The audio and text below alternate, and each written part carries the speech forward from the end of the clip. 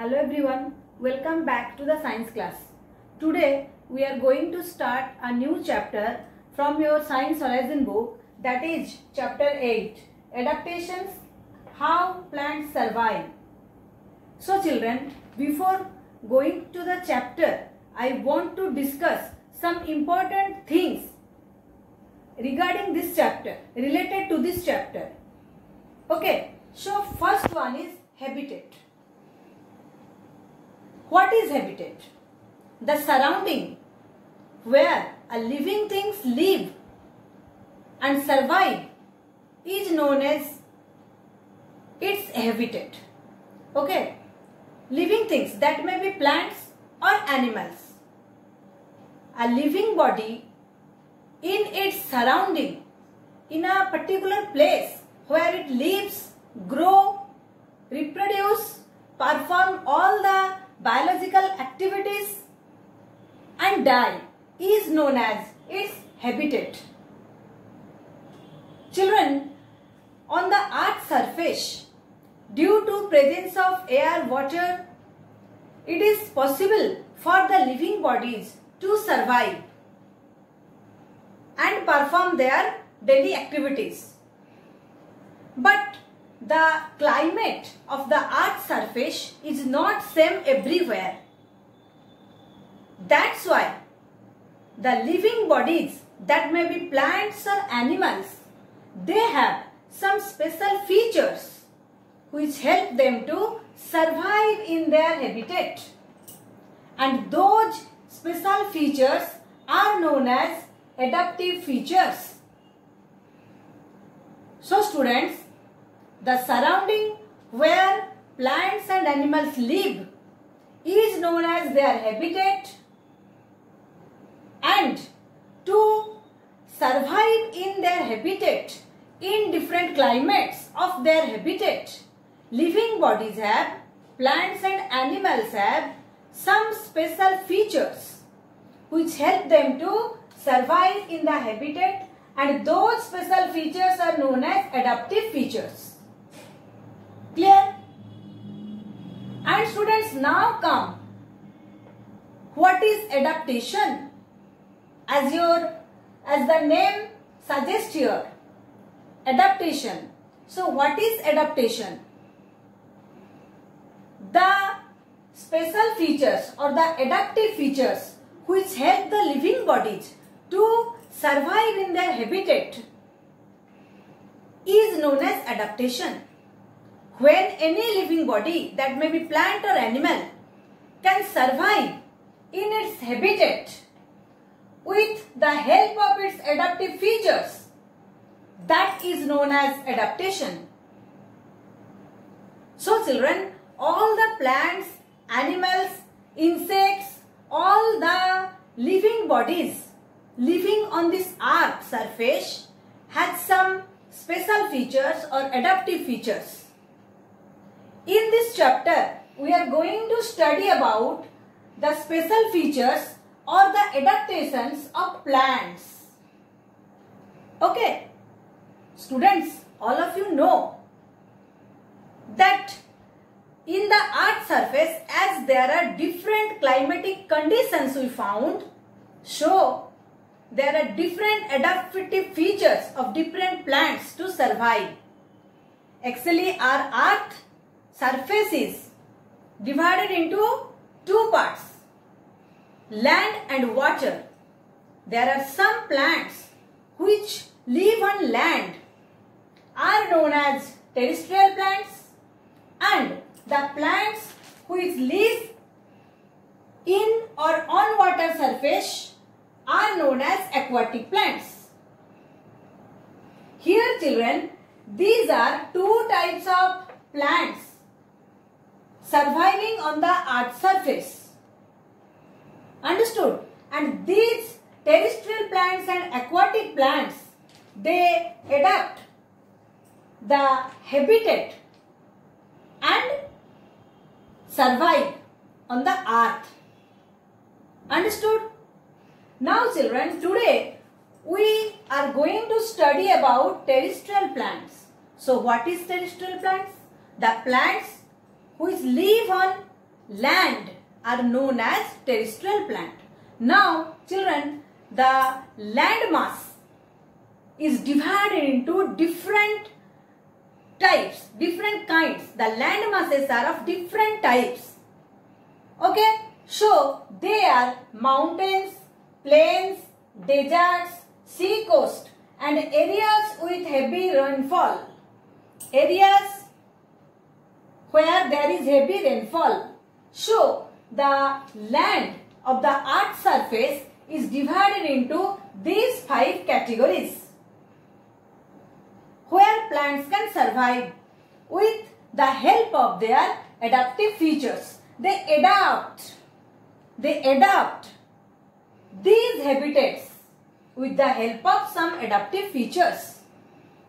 Today, let us discuss some types of lands where different types of plants survive. First one is mountains. Children, trees or plants which grow on mountains are tall. They are straight. They stand straight and they are cone-shaped. Actually, all of you know the climate on mountain is very cold.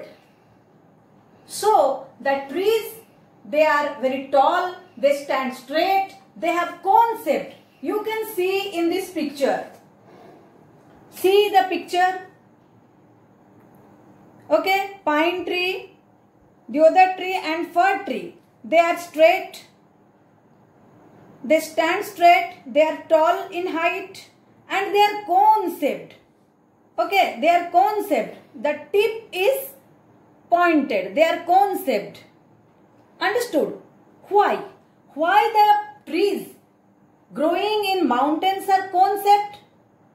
Because students, all of you know that there is snowfall in the mountain areas and the cone shaped of the trees help them to slide down the snow or the water and prevent the plants, prevent the trees from rotting. Understood? The leaves of these plants also needle-like and have a waxy coating on them. Here also the reason is same.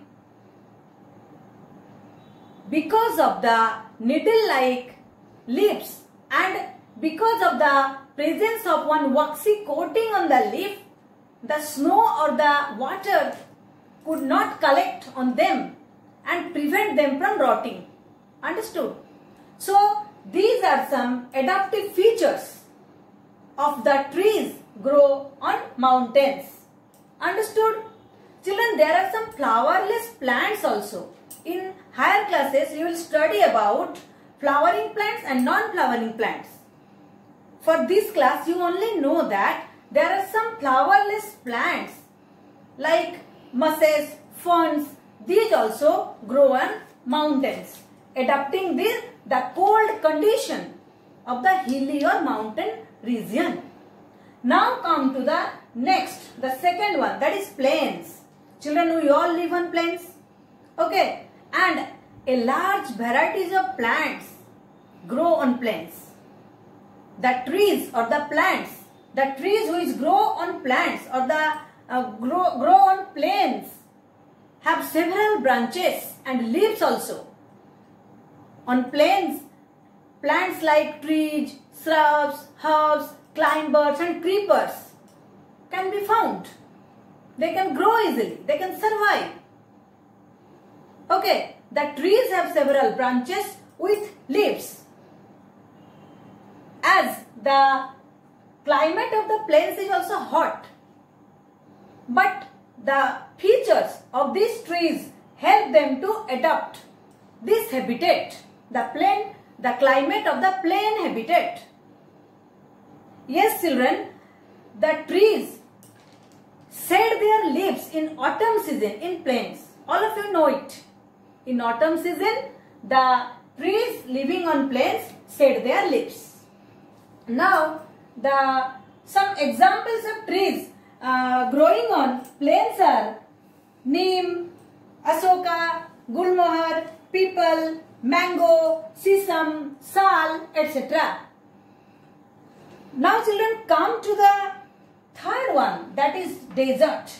All of you know deserts have very hot and dry climate. The sun's heat is very scorching.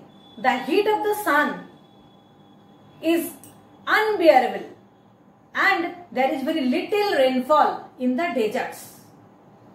But the plants grow in deserts have some special features, means adaptive features, which help them to survive in deserts. In desert, plants like cactus, kikar or babul, date palms grow. Most of the plants are without leaves, or a very few leaves is present in them. Why? This is related to chapter 7, which you have already learnt. Yes children, leaves have stomata and the extra water is evaporated through these stomata to the atmosphere in a process that is known as transpiration. Okay, the extra water is evaporated through the stomata from the plant body. Children, now you think, if several leaves, large number of leaves are present in desertic plants, then what happens? Thousands of stomata are present and the water continuously evaporates from those stomata. In desert, there is little rainfall. The soil is sandy. In sandy soil, there is much amount of air but less quantity of water present. And if the water is evaporated from the stomata, then the plants will die in the scarcity of water. As there is little water in the soil also or sand also. Understood? So, the plants are without leaves or a few leaves are present in the plants. Here children, you have one question. Then ma'am, how the plants, if there is no leaves in the plants, then how could the plants photosynthesize? Yes, the stems. In desert plants, the stems bear chlorophyll. They are green in color, they have chlorophyll, they are fleshy, they store water and they perform photosynthesis. Got it? And children, in cactus or in kikar plant, you will find thorns. Do you know? The leaves are modified into thorns to prevent water loss. There is no stomata on the thorns as there is no water loss from the plant body. Got it? So children, these are some adaptive features of the plants living in deserts. Okay. Today we have discussed about habitat, adaptive features, what is adaptation, types of plants surviving on the earth surface, terrestrial plants. Among terrestrial plants, we studied about mountain, plains and deserts. The plants living in mountains, plains and deserts and their adaptive features. In our next class, we will discuss about the plants grow on sea coast and the areas with heavy rainfall and aquatic plants. Okay? All of you learn up to this carefully. Take care.